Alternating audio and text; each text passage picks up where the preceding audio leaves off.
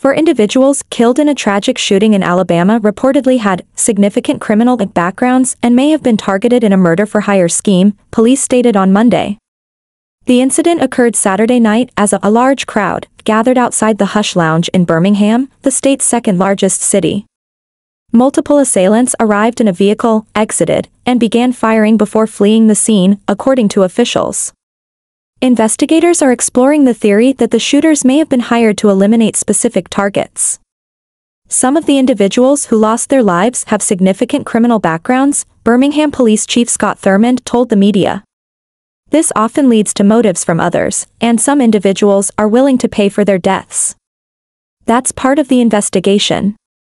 The 4 deceased were among 21 people shot, with many of the injured considered collateral damage in the attack aimed at specific individuals, Thurmond noted. 3 of the deceased have been identified as Anitra Holloman, 21, from Bessemer, Taj Booker, 27, from Birmingham, and Carlos McCain, 27, also from Birmingham. The 4th victim has not yet been identified.